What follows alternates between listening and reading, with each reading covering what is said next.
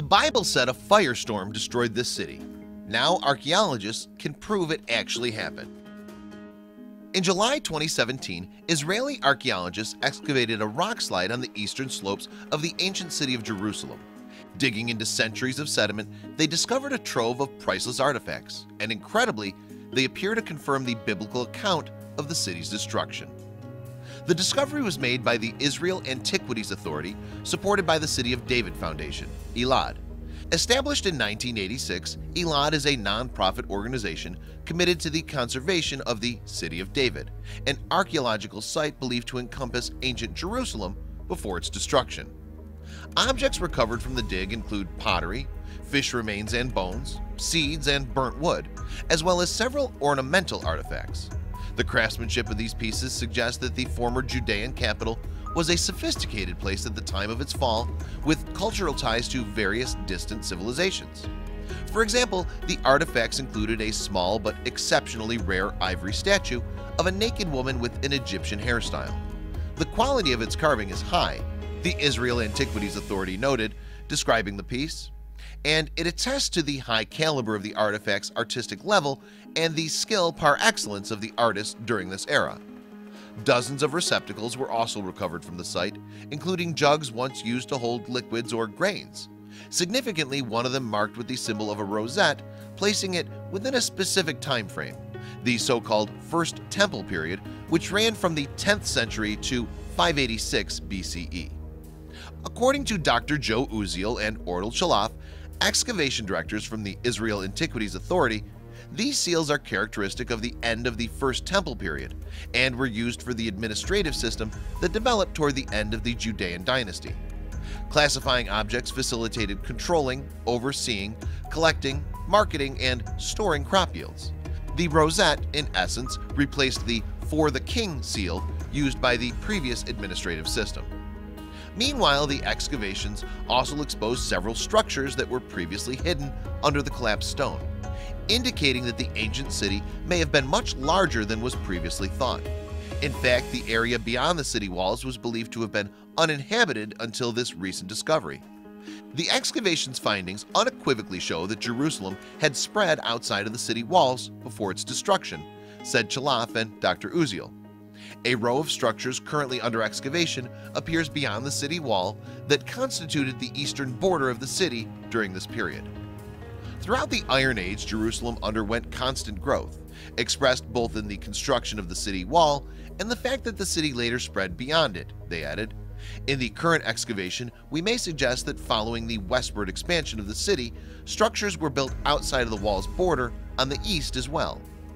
Meanwhile, numerous charcoal deposits have been identified in the excavated layers of the site, suggesting that Jerusalem was destroyed in a great fire. In fact, ancient Jerusalem suffered two major destructions, and the artifacts recovered from the site relate to its first destruction in 586 BCE. At that time, King Zedekiah ruled over Judea under the Neo-Babylonian king Nebuchadnezzar. King Zedekiah, however, rebelled and made a pact with Egypt. Babylon subsequently laid siege to Jerusalem in 589 BCE and reportedly set it ablaze. In fact, an account of this event exists in the Bible's book of Jeremiah. Nebuchadnezzar marched out against Jerusalem, begins the account. All his armies went with him. It was in the 9th year of the rule of Zedekiah. It was on the 10th day of the 10th month.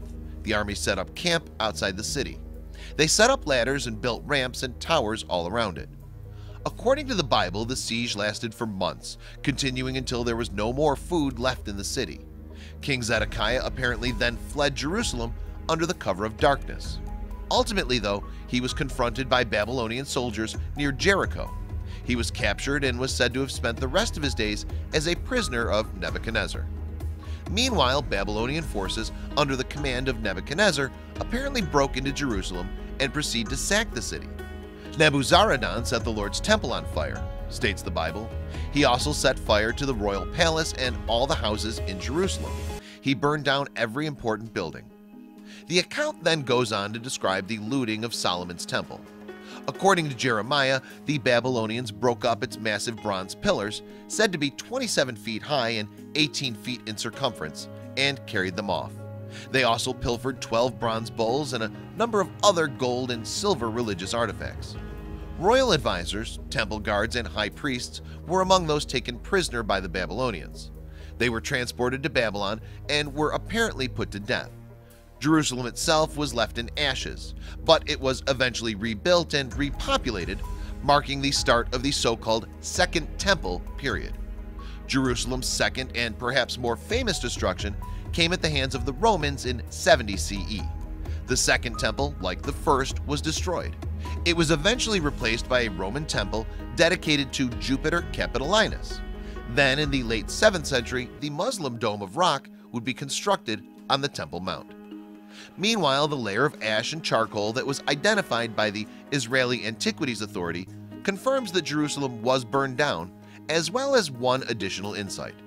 The layer appears to vary in thickness from a meter to practically nothing. This suggests that Jerusalem burned unevenly. "We think the Babylonians didn't burn each and every building," Dr. Uziel told Hartz. "The process may have been to destroy certain points. They didn't have to destroy every single building in order to destroy Jerusalem." Indeed, whether or not the Babylonians set every building ablaze, the first destruction of Jerusalem put an end to Zedekiah's rebellion.